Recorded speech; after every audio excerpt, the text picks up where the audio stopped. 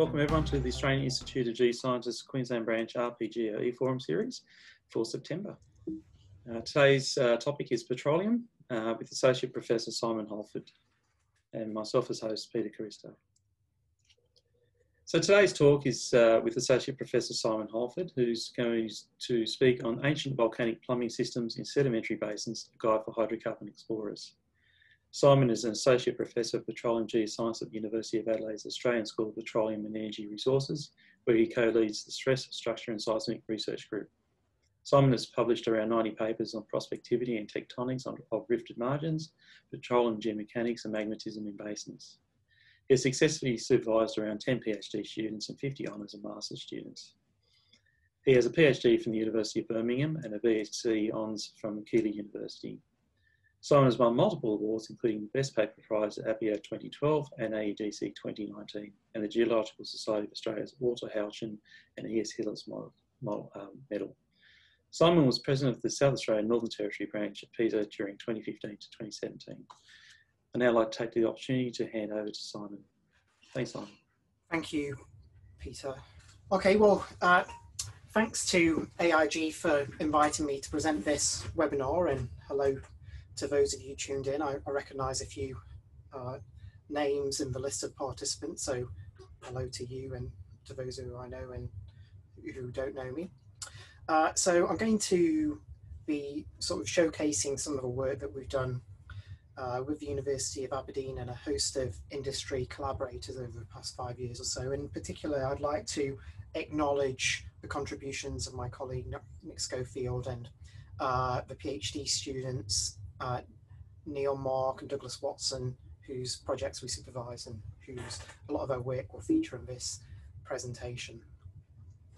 So hopefully, as an audience of mostly geoscientists, we can all agree that volcanoes such as Mount Etna, which is shown here. Sorry to interrupt. You need to swap the screens again. You've got the presentation mode. Okay. That's the one. Yeah. So, yeah, you know, we can hopefully all agree that volcanoes are pretty cool, but, you know, they're often quite challenging to study, particularly in terms of their underlying plumbing systems.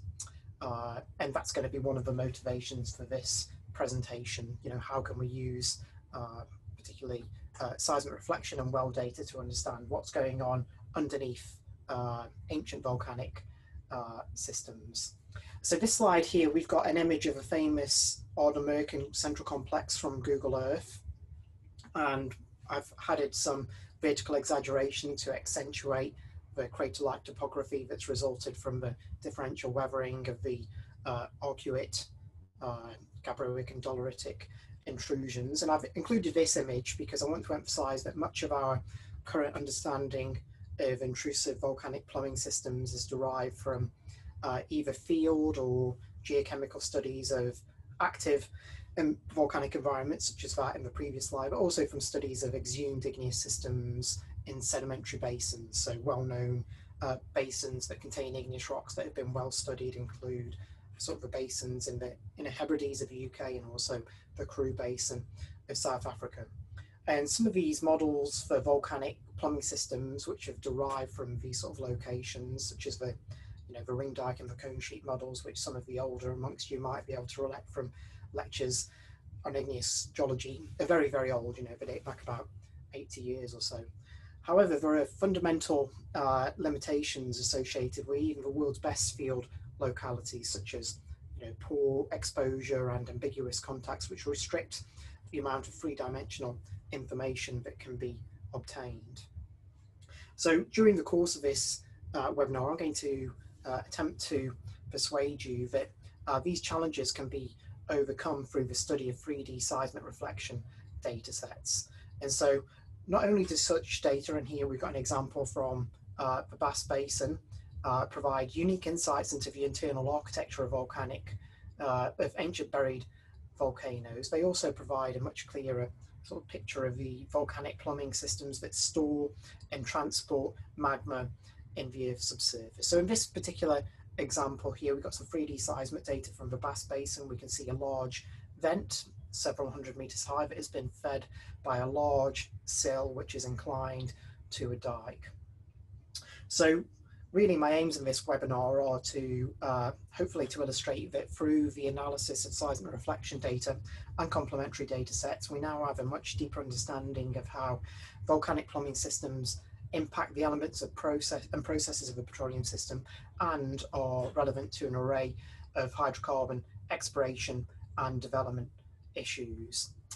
So here I've just got another example, and I've included this because I was aware that there might be a few folks from Queensland attending this webinar. So here is some seismic reflection data from the Warney volcanic province, which is located in the Eromanga Basin just across the SA Queensland border.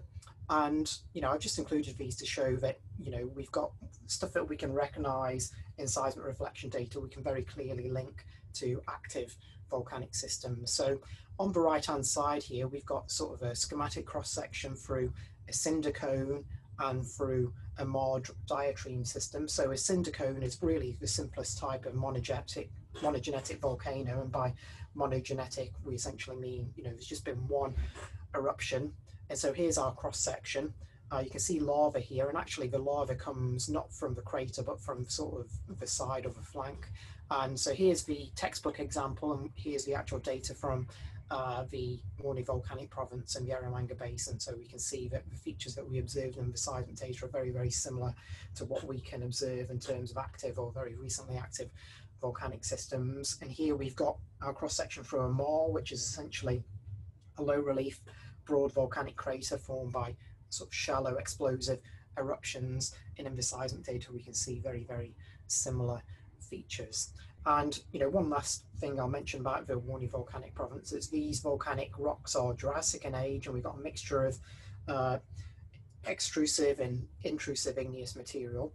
And, you know, people had recognized igneous rocks in this part of the Eromanga Basin, but, you know, people had talked about igneous rocks of Permian and Triassic and Jurassic ages. And, you know, what we were able to show in this particular study was that, you know, it was all essentially a Jurassic system, and we got a mixture of extrusive and intrusive stuff. And so that's quite common in many basins which haven't really been, where people know they're igneous rocks, but they've not been studied in detail. You see reports of volcanic or intrusive rocks of various ages, and often they're probably similar in age, and we've just seen the extrusive and intrusive elements of them. So one of the places that we more commonly encounter igneous rocks is during explorations of basins at magma-rich margins, such as parts of the Exmouth Plateau, where we can see here that the Triassic succession is being really heavily intruded by sills. And later in the webinar I'll provide a more detailed case study from the Exmouth sub-basin. Of course, as by the previous slide, we can also encounter volcanism in intraplate settings, and we can also find evidence for igneous rocks and basins at so-called magma poor margins, and the Bass Basin is a really good example of this, where there are a number of large volcanoes present within the post-rift succession. In fact, the first well that was drilled in the basin, Bass 1, drilled this volcano here, which was interpreted to be a carbonate reef prior to drilling. So we'll let the explorers off in this case because this was drilled in the mid-60s, but a large number of subsequent wells in this basin have also failed to predict the presence of igneous rocks. And that's, in this webinar, this is one of the themes that I'll address in a bit more detail, some of the causes and consequences of failure to identify igneous rocks prior to drilling. So as this talk is about volcanic plumbing systems, I'll give a bit of a definition of what we mean by this. So quite simply, a volcanic plumbing system is a network of sills, dykes and laccoliths that serve as magma production, storage and transport channels and chambers that supply melt to volcanoes. So volcanic plumbing systems have been traditionally studied through outcrop examination of ancient exhumed systems, such as the Ardland-Merkin complex that I showed right at the outset of this presentation, or through geochemical and petrological studies of the erupted products from active volcanoes. And, you know, these sort of studies give valuable data on the depths of magma chambers, but the data are often one-dimensional at best, and they're often dimensionless. Now, volcanic plumbing systems are traditionally sort of in the textbook viewed as being vertically stacked. So we can see here we've got models that have been proposed for the volcanic plumbing systems at Montserrat and Mount St. Helens. But there's, over the last few decades, there's been a growing body of evidence from analysis of ancient volcanic plumbing systems, imaged and seismic reflection data, that the sites of volcanic eruptions can potentially be significantly offset from the sites of magma production. And this appears to be the case in the Gippsland Basin. So this is some work from a PhD student at the University of Adelaide who's shown that the Campanian lavas that seal the Kipper oil and gas field are genetically related to an extensive sill complex. And here's a map view here, and you can see these are the depths below the top Latrobe horizon to a variety of intrusions that have been mapped. And when we look at this arbitrary line shown in red, and this is the data here, we can see how, we can envisage how these intrusions may potentially have provided a through-going magmatic plumbing system supplying melt from a source underneath the sort of central part of the basin up towards the northern flank and essentially the basin margin. So the impacts of igneous activity on petroleum systems can be variable and relevant to both explorers and developers. So igneous activity can have detrimental sort of localized effects on source and reservoir units, and I'll talk about these in a bit more detail shortly. At the basin scale, they can profoundly influence migration pathways and potentially create closures in their own right. Particularly in Australia and Southeast Asia, there's often a close link between magmatism and CO2 charge, which can provide challenges. But one of the exciting bits of research that we're starting now is looking at the potential for CCS in basaltic sequences. So there's also potentially an opportunity if the CO2, which is often the case, is genetically related to the magmatism. And igneous rocks can also provide a number of operational challenges whilst drilling, and I'll provide some specific examples of this later in the presentation. So on this slide, I'm going to focus in a bit more detail on the impacts at the source and the reservoir scale. So in this diagram here, we've got some of the expected impacts of mafic intrusions, so something like a dolerite, sill or a dike, on the properties of sandstone reservoirs and claystone source rocks. So for sandstone reservoirs, we expect some general patterns of porosity and permeability as we go away from the intrusion. So if we start away in the unaffected host rock, we might expect to see a decrease in porosity and permeability as we approach the sort of the contact metamorphism zone around the intrusion. So this is going to be the part of the host rock that's been most affected by conductive heating and potentially convective heating via fluids. And then we might see a relative increase in porosity and permeability towards the margin of the intrusion if there's been fracturing. And this is the case, this is what we see adjacent to a thick sill located in the UK continental shelf, where we can see porosity trends decreasing immediately towards the intrusion, but immediately adjacent to the intrusion we see a little uptick on porosity, which is most likely due to a zone of fracturing immediately adjacent to the intrusion. In terms of claystones, we might expect to see localized TOC reduction within the host rock adjacent to an intrusion. So this sort of pattern here, and here we've got data from a 9-meter thick dike which was intruded into marine claystones in New Mexico, and we can see when we plot TOC data plotted is in terms of distance away from the intrusion, we can see a marked decrease in TOC where essentially the rock has been metamorphosed due to the conductive heating as the intrusion was placed.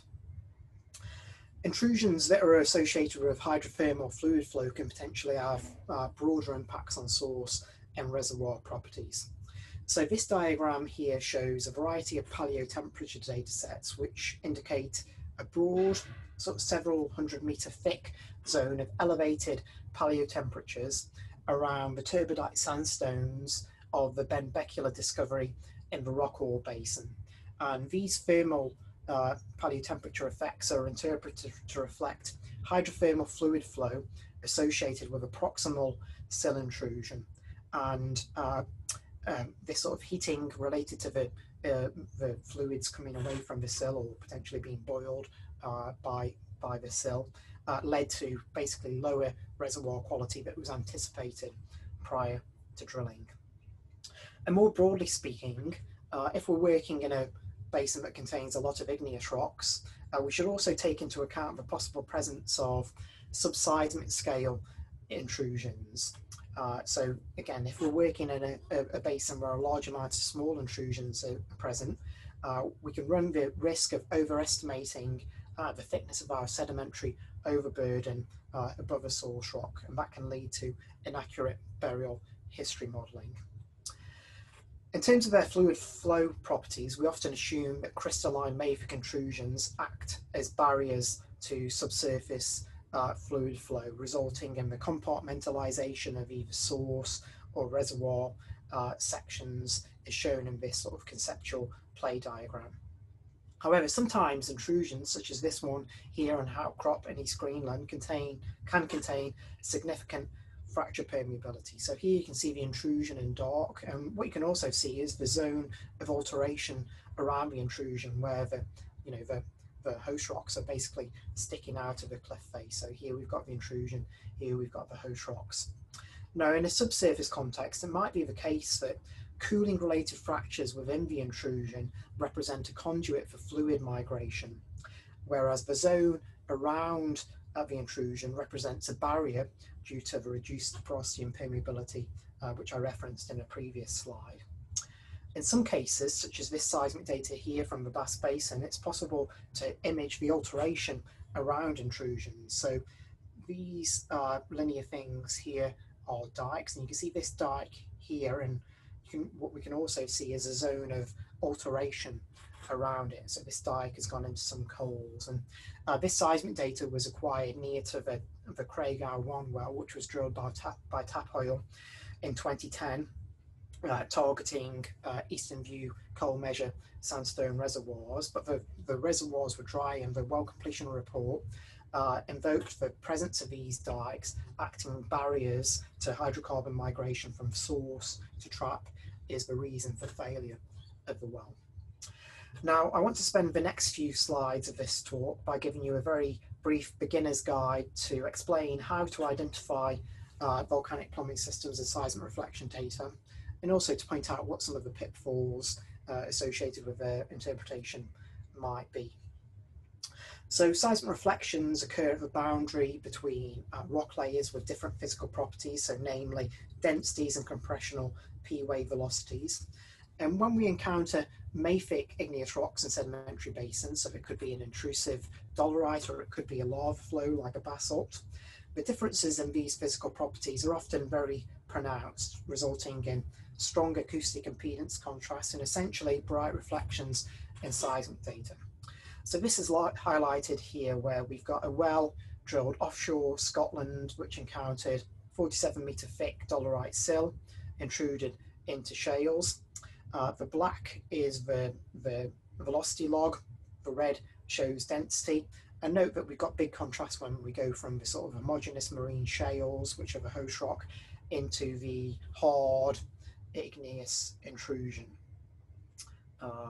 So this results in a large change in acoustic impedance. Here we've got the synthetic seismograms, so we can see the red peak indicating that we've gone from soft sedimentary to hard igneous rocks, and here we've got the actual seismic data with the intrusion standing out very clearly from the marine shales into which the dolerite was then placed. Now, it's not always this straightforward to identify igneous intrusions and seismic reflection data. So this was well 205-10-2B, and this is a very close well. And this well targeted this amplitude anomaly, which was interpreted to be a turbidite fan lobe. But this amplitude anomaly turned out to be a false exploration target. In reality, the amplitude anomaly was a 90-metre thick quartz porphyry intrusion, so essentially a granite.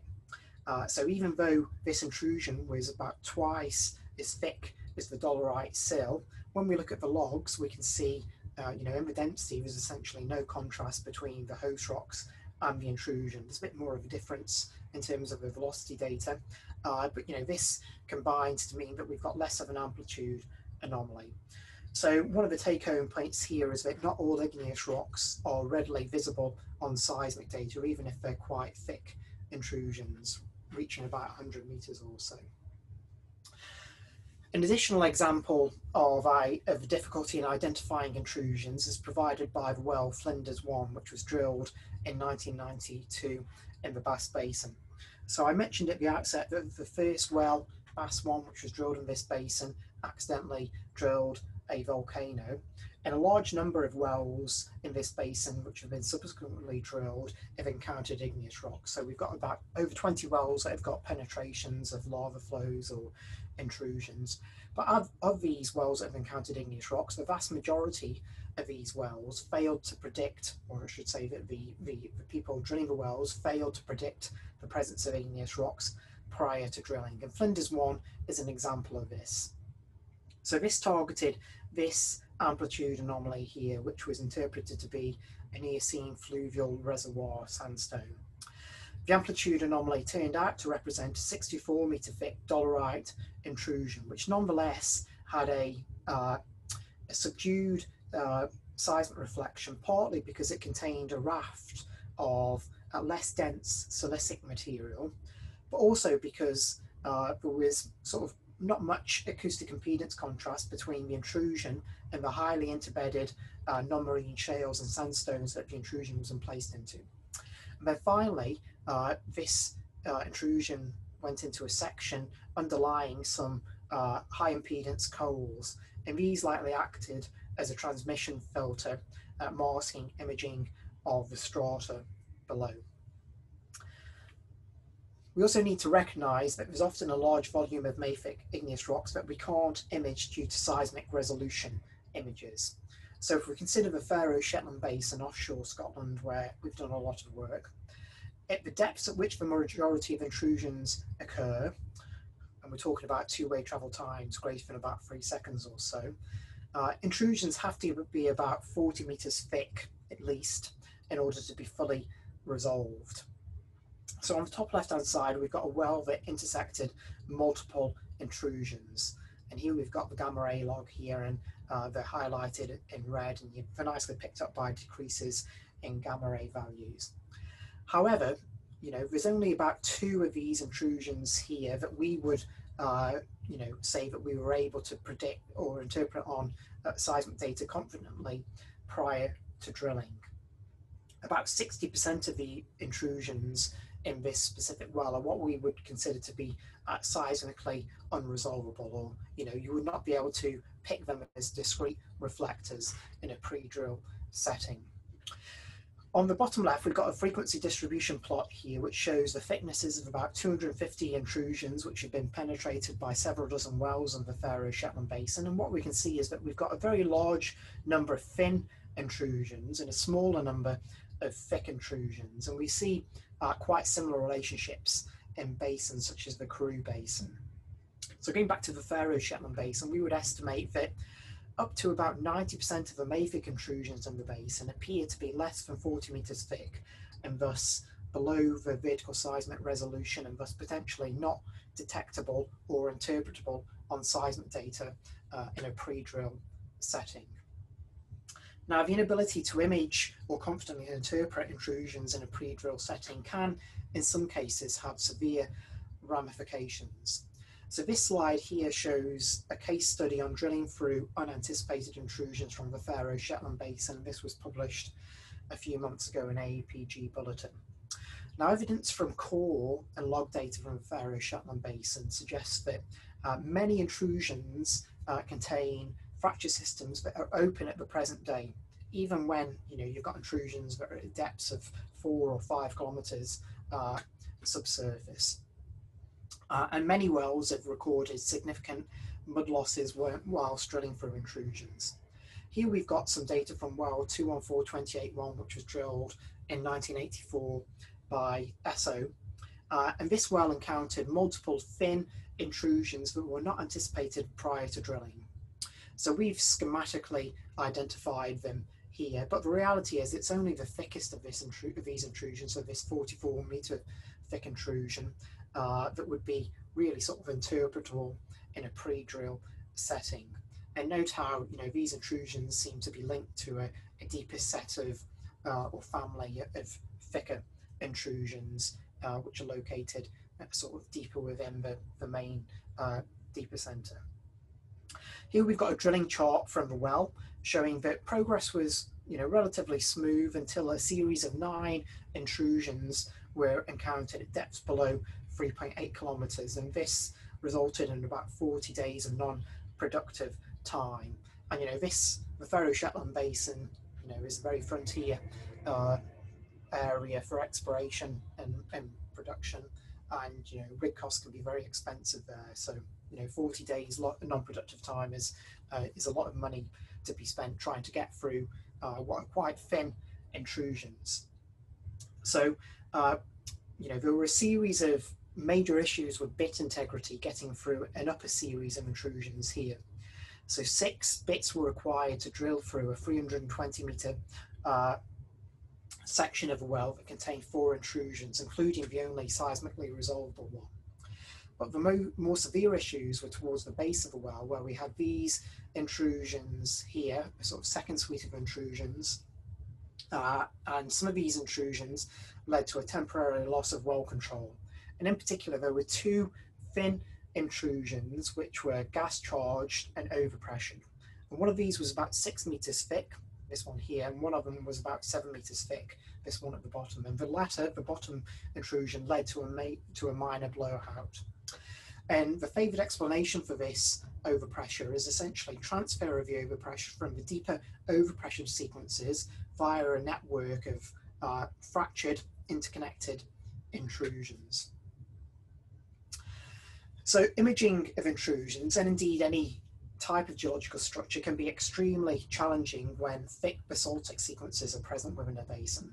So this slide here shows the Wildcat 16471 well in the Rockall Basin. And this targeted a structural closure, which was interpreted to be a ramp flat anticline beneath this volcanic sequence. So people thought it was going to be about 500 meters of basalts here.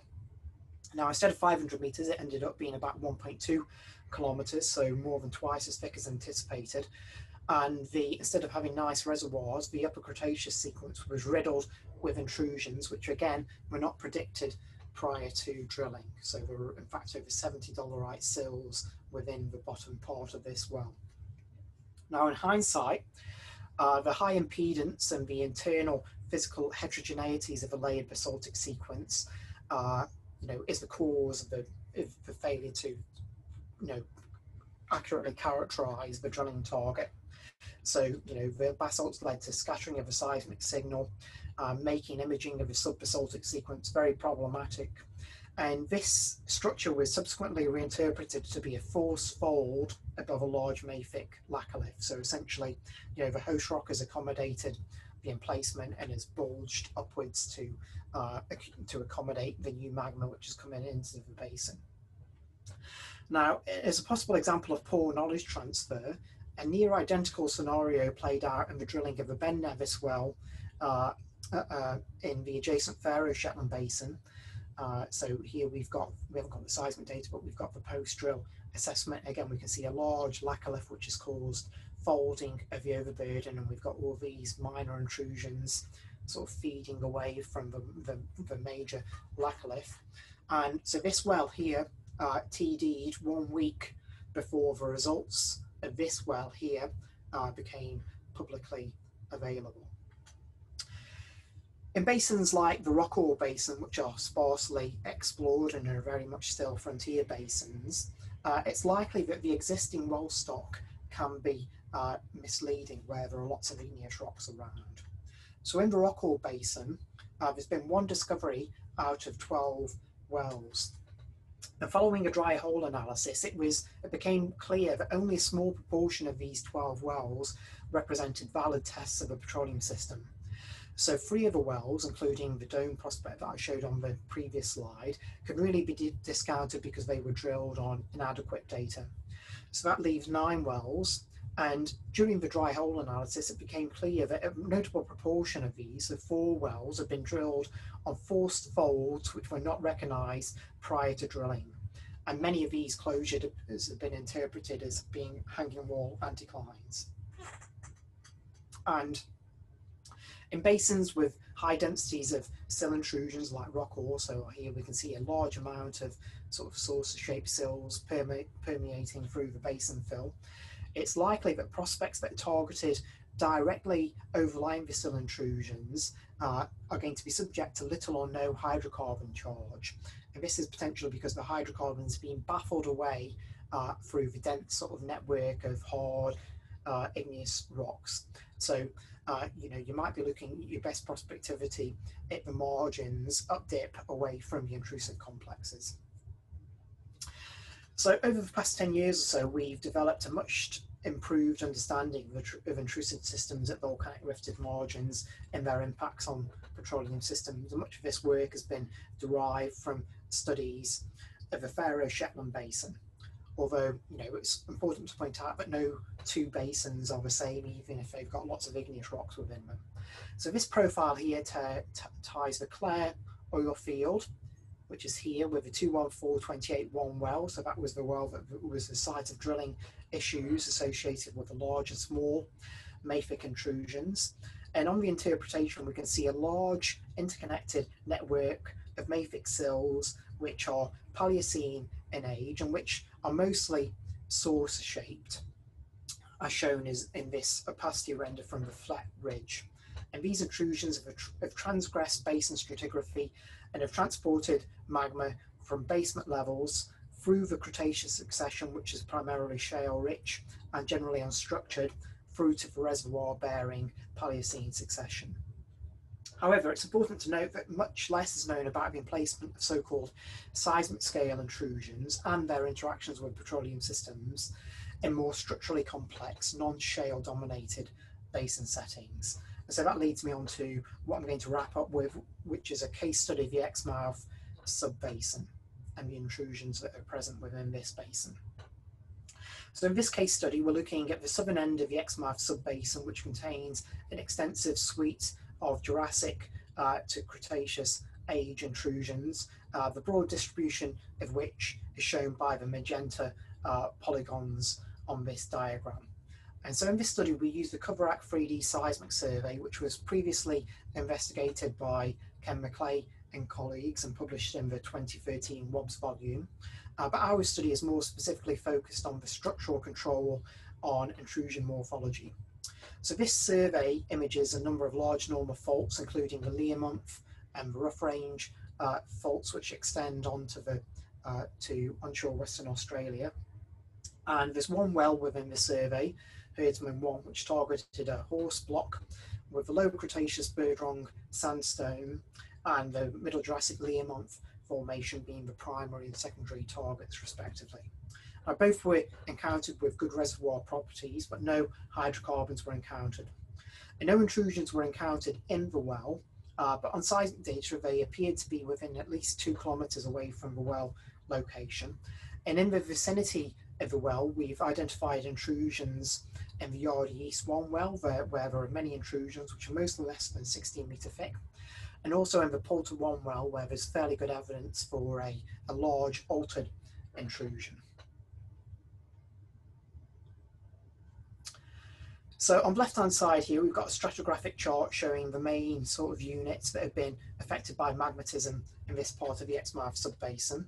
And previous studies have indicated that the majority of magmatism occurred during the late Jurassic to early Cretaceous. And mapping of these intrusions has shown that the vast majority of them terminate below, and it's been argued by some people that they've been penny-planed by these prominent Lower Cretaceous unconformities. So this suggests an upper limit of Valanginian to Aptian for the intrusions in this part of the Exmouth sub-basin. So here on the right-hand side, we've got a regional inline through the Coverack 3D seismic data set. The pre-Jurassic strata are difficult to interpret due to the lack of well control and also due to a general reduction in seismic quality below the Lower Cretaceous sequence. And the structural style is dominated by a large number of steeply dipping planar domino-style normal faults. The majority of them dip towards the west, but there are smaller antithetic faults which dip towards the east. And the southern margin of the survey images the rough range and the Learmonth faults, which extend onshore to the Cape Peninsula. So the Cover Act 3D covers an area of about 900 square kilometres, and data was acquired down to 6 seconds two-way travel time. And we mapped intrusions with downward increases of acoustic impedance as blues. And within the section below the low Cretaceous unconformities where the majority of intrusions occur, the dominant frequency is about 22 Hertz, and the average velocity of the sedimentary section is about 3 kilometers per second. And this results in a vertical resolution of about 34 meters. And this here is an example of what we would consider to be a resolvable intrusion that you could confidently map. And here we've got a detectable intrusion. So detectability is about half that of the resolvability. And note that the thickest intrusion in the nearby Yardie East well was about 16 meters thick, so lower than the limit of sort of level of detectability within this data here. So in total, we were able to map 26 seismically resolvable intrusions, and you can see that they're mostly restricted to the northern part of the seismic reflection data. However, it's likely that there's lots more of thin intrusions that we simply can't image or interpret on the seismic reflection data. So in undertaking our analysis of these intrusions, we wanted to address the following specific questions. So what was the nature of magma input into the study area? What are the morphologies of the intrusions? How have they been influenced by the normal faulting, which really dominates the structural fabric of the study area? And is it possible to make any connections between the morphology of the intrusions and the lithological and the mechanical properties of the host rocks that they were emplaced into? So we basically categorized the 26 intrusions that we mapped into 2 categories based on their morphology. So we had intrusions that which are essentially sills, which are saucer-shaped and extend laterally throughout the basin, generally strata concordant with minimal transgression except at their wings or tips. And these intrusions also exhibit fault-related control on their morphology. So, we see these intrusions that are similar to the saucer-shaped sills, but where these intrusions intersect faults, they appear to ascend subvertically via the fault plane, resulting in a shift from, say, like a sill-like to a dike-like morphology. And the dike-like heights of these parts of the intrusions have heights of around 1 second two-way travel time.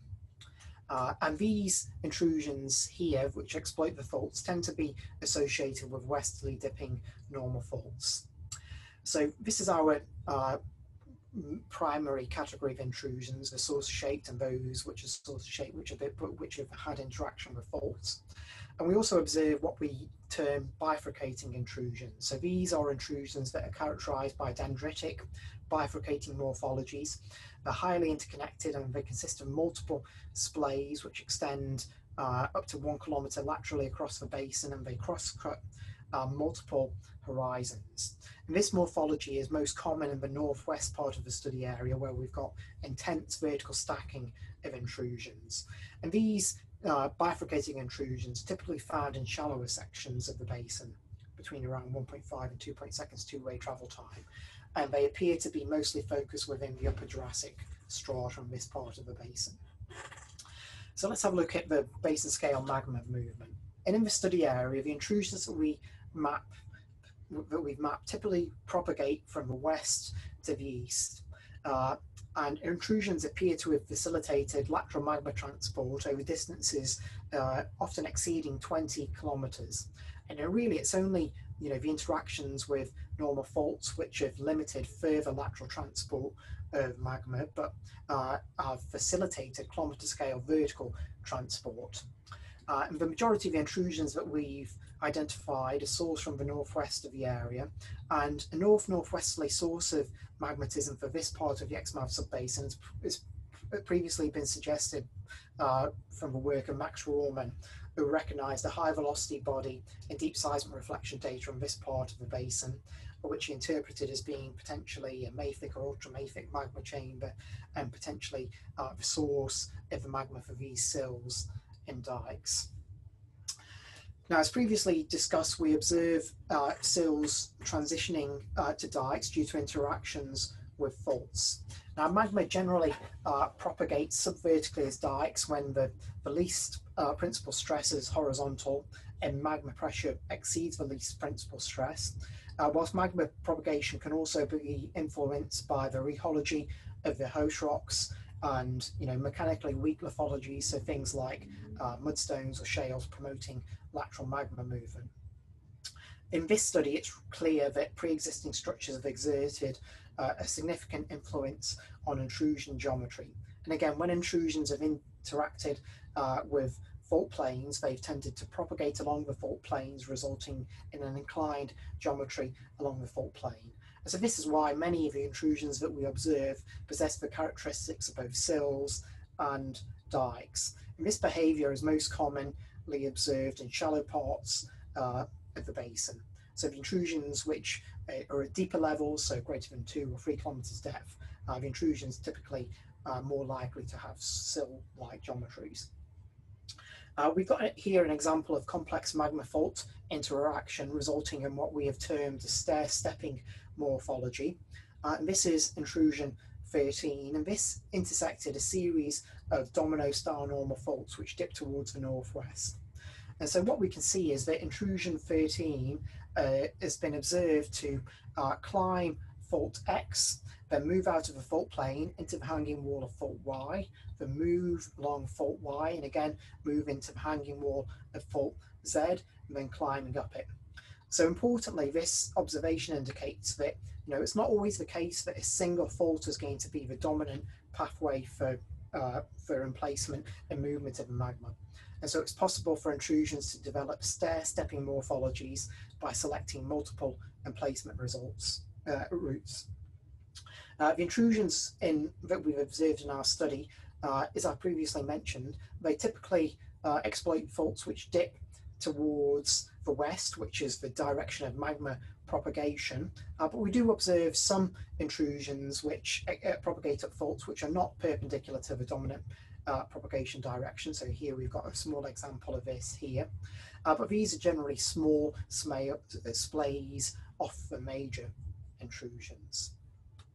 One of the notable features of the intrusions in our study area is the lack of accompanying force folding of the overburden. So here we've got some seismic data just to the north of where we've been looking, drilled near the Toro discovery, and we can see a very clear force fold associated with a large mafic saucer-shaped sill. Again, force folding is caused by doming of the overburden as a result of the emplacement of intrusions into the host sedimentary rocks.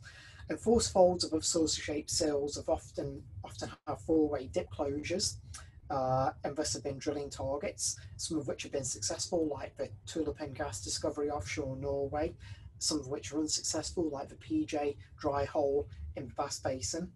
And the onlap of strata onto the paleo surface created by the force fold can be used as a method of indirectly dating the emplacement of intrusions when we've not got radiometric age constraints on magmatism.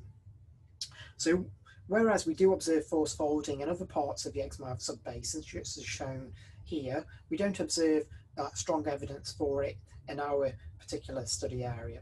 And we attribute this to the intrusions commonly exploiting faults and thus negating the need for mechanical uplift and expansion of the host rocks to accommodate the sill emplacement. Now, I've spent a lot of time discussing the interactions between intrusions and faults, and now I'd like to pay my attention to the bifurcating intrusions, which have not previously been described on seismic data, although analogous features have been identified in the field. So here on the bottom part of the slide, we've got examples from field studies in East Greenland, in Utah, which document bifurcating intrusions. And in these examples here, we've had propagating magma, which is encountered well-cemented, homogeneous, sand-rich units, and then essentially the thick intrusions splitting into multiple splays in an attempt to seek out a more mechanically favourable intrusion for the magma to propagate along and ultimately for an intrusion to develop. And we suggest that similar processes may be responsible for the bifurcating intrusions that we observe in the Exmouth sub-basin, so potentially suggesting scale variant and placement processes. We note that these bifurcating intrusions of the Exmouth sub-basin dominantly occur within the Middle Jurassic Learmonth Formation. And based on the Herdsman 1 well, this stratigraphic unit is dominated by sandstones. And so, you know, the take-home point is that we can potentially use intrusion morphology to infer the host rock properties in areas of little or no well control. So I'd just like to wrap up by examining some of the implications of our findings for hydrocarbon exploration in the region. So the fact that the intrusions penetrated by the Yard East 1 well are sort of thinner than 20 meters suggests that attempts to quantify the amount and distribution of igneous material in this part of the Northwest Shelf based on seismic interpretation alone are likely to produce underestimates. In addition, pervasive igneous intrusions within sedimentary basins, such as is demonstrated by the Coverick 3D dataset, can present challenges for seismic imaging. So here we can see degradation of seismic signal beneath these intrusions here. And this is because we've got attenuation of seismic energy resulting in reduced energy transmission and essentially degradation of the seismic data beneath igneous intrusions. So this is going to make evaluation of any sub-intrusion prospects challenging due to the poor seismic imaging. The bifurcated intrusions that we've identified in our study are likely to have a greater impact on petroleum systems and exploration in comparison to the strata concordant or the fault controlled intrusions. And we think this is the case because, you know, bifurcated intrusions are going to result in a much larger area of host rock affected by the intrusions. So this may have implications for reservoir quality and or source rock potential. And it's also possible that, you know, bifurcating igneous intrusions with multiple splays could isolate three-dimensional volumes of sedimentary rock, such as we can see here. You know, these could be reservoir units, they could be pods of source rock, in addition to, you know, presenting a variety of drilling challenges, including borehole assembly, hang-ups, and slow rates of penetration. So I've gone a little bit longer than I expected, so I'll wrap up here with my conclusions, which are that 3D seismic data sets can provide valuable insights into the transport and the placement of mafic magma in the shallow crust. Most volcanic and intrusive bodies in sedimentary basins are below the level of vertical resolution and are quite difficult to predict in a pre-drill setting. Hopefully I've demonstrated that volcanic plumbing systems and rifted margin settings are not necessarily dominated by saucer-shaped sill intrusions. We can get interactions with faults, which can give us intrusions which have the characteristics of both sills and dykes. And in the case study, we've shown that intrusions are preferentially intruded normal faults as opposed to a specific lithological unit. Faults that accommodate magma emplacement can preclude the development of force folds. And we've identified bifurcating intrusions in the seismic data we've been working with. And these are potentially indicative of magma intrusion into brittle homogeneous sandstones.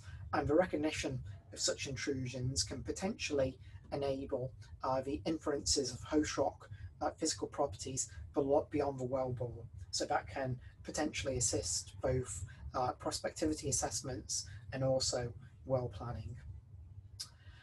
Okay, so those are my acknowledgements. Thank you very much. I've included my email here, so if you you don't want to ask me any questions here, do feel free to follow up via email with me.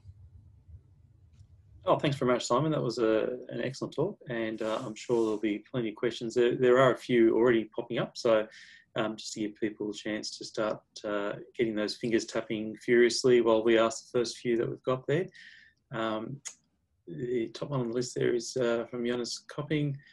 Regarding stair-stepping sill geometries, what could have caused the sill to move out of the fault X and propagate along the bedding instead of following the pre-existing fault plane, which potentially is a weak zone? Yeah, so I think, you know, I think, thanks for that question, Jonas. Hopefully you can hear me okay. You know, you know, I think you're sort of potentially answering your own question there. So, you know, obviously, you know, this is an area of very little well control. So we're sort of speculating a fair bit on what's the origin of that specific intrusive morphology, but potentially, you know, it could be, you know, some sort of rock within the hanging wall that the intrusion decides to propagate along instead of moving up the fault. So, you know, potentially we've got the combination of both, you know, the structural control in combination with, you know, certain rock units within the hanging walls. And so, you know, if we had the better well control, it'd be very interesting to see whether it was, you know, one specific rock unit that the intrusion kept on propagating along when it was going out of the faults and into the hanging walls. Excellent, thanks, Simon. Next one from Catherine. In areas with little or no seismic, felsic intrusions appear less obvious on petrophysical logs and can almost look like sandstones. Are there any main wireline logs that can help with felsic intrusions? Previous slide you had suggested maybe sonic. Yeah, I mean, obviously, well, maybe not obviously, it's perhaps obvious to me, but, you know, there's less contrast between felsic igneous rocks and sedimentary rocks because, you know, sedimentary rocks are ultimately derived from, you know, felsic igneous rocks. So, you know, sandstones probably came from granites once upon a time. So that's why you've got that less contrast in terms of physical properties. We've got some papers, so there's specifically the paper, and I'm happy to follow up with you specifically, but the paper on the Bass Basin by Douglas Watson has got what we term a Frankenstein log, and it's essentially like a cheat sheet for recognizing the petrophysical signatures of a variety of igneous rocks, felsic and mafic, extrusive and intrusive, using well log data. So I would really, I'm happy to send you a link to that specific paper, and that could be a very handy, you know, you can just print out one of the figures from that and use that as a cheat sheet to try and help you with the recognition of felsic igneous rocks. Thanks. To extend on that, I guess, is there an sorry, can I just follow up? So obviously the density is quite similar because, you know, they've essentially been derived. The felsic igneous rock has got similar petrophysical characteristics or similar mineralogy to the sandstones and shales, whereas, you know, the sonic is more responding to the porosity, I would say. So. Okay. I guess if there's a more steep orientation on those felsic bodies, or you know, completely different orientation to the host rocks, will they show up even though the porosities are similar? Yeah, well, I mean, that's something I didn't really get onto very much, but, you know, the steeper a feature, you know, the harder it is to, you know, identify, say, in particular in seismic data.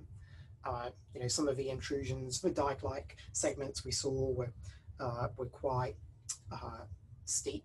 You know, there's actually been some quite nice papers imaging dikes for the first time in seismic data from, you know, Tom Phillips at Durham and Elsa Query at Aberdeen, and that's only when you've got dikes which have gone into fault blocks which have been subsequently rotated to lower angles, so they're easier to see in seismic reflection data.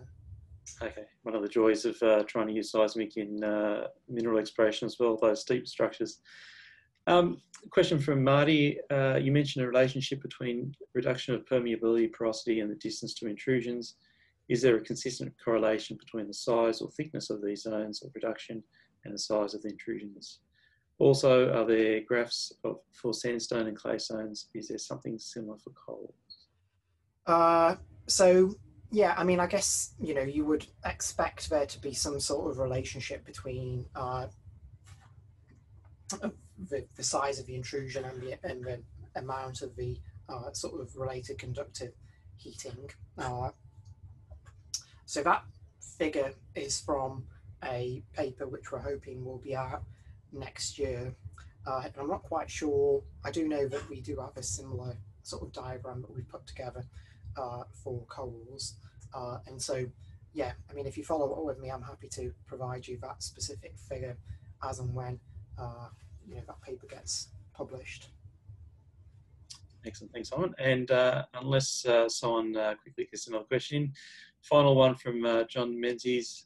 Have you got any feel for the rate of development of these dikes, i.e. meters per hour? Yeah, so I mean, I'm not really an expert on that aspect of things. I do know that you know, some you know, magma transport through the crust can be quite rapid. I do know there is a very you know, there's been some quite useful insights from and I'm trying to be a bit careful not to get too far ahead of my skis here, but there have been some useful insights from studies of, you know, contemporary volcanism or seismicity associated with active volcanoes. So I remember, I think it was El Hierro and the Canary Islands a few years ago, where people were able to basically show migrating seismicity. And when you look at the pattern of seismicity, you know, essentially has the morphology of a, you know, very similar to, say, like one of the sills or one of the laccoliths that we see in seismic data. And that specific intrusion was, or, you know, cloud of seismicity, which we think was related to the movement of magma in the subsurface, was, you know, you're looking at about 10 kilometers in diameter over a matter of days. And, you know, the other sort of anecdote I would point you to is that a few years ago we did a study looking at using both seismic reflection data and geochemical data, looking at the newer volcanics in South Australia, so places like Mount Shank and Mount Gambier. And it was clear that the magma had made its way from the mantle, so from depths of about 100 kilometers or so. And one of the reasons we know that is because they've got really great xenoliths with prototype within them. And the students' analysis of the petrological and thermodynamic data was suggesting that essentially, you know, those xenoliths and the basalts that they were within, it made their way up from depths of about 100 kilometers or so in a matter of days. So yeah, we can get very, very rapid movement of magma, both at the crustal scale and probably also at the basinal scale. Excellent. Well, thanks very much, Simon. It doesn't look like we've got any more questions, and we're pretty much on time there, so we might call it a day. I'd like to, on behalf of the ARG, a special thank you to you, Simon, for presenting today, and to all the attendees, and also to Catherine Giuseppe, who helped organise this forum. And yeah, see you all on the 12th of October for the next AIG ALS technical meeting, which will be on WKP epithermal in New Zealand. Thank you all for attending. Yeah, thank you for having me. Cheers. See you all.